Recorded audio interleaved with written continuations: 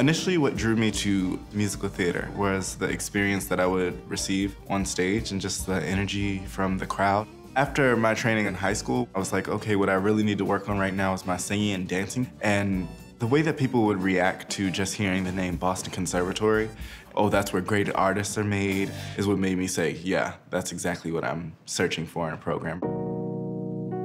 I've most definitely grown in the conservatory.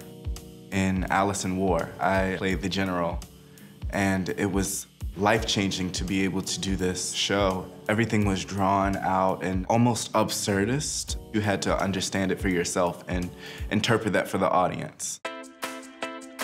As a result of the merger with Berklee, BOCO students, we've been able to take classes as well as have access to the facilities, and the library is gorgeous. These days, contemporary musicals, they're relying a lot on the structures of pop music and a lot of those artists. And because of the Berklee Library, I've definitely felt like I have a little bit more access to those musicals. I've listened to the Next to Normal soundtrack and learning that music, and the Drifters, as well as a lot of different R&B artists. And going there and being able to live with some of those scores and the music has enriched my time here.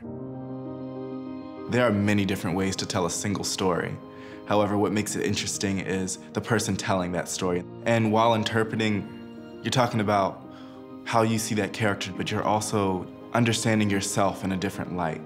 We all have different versions of what we are.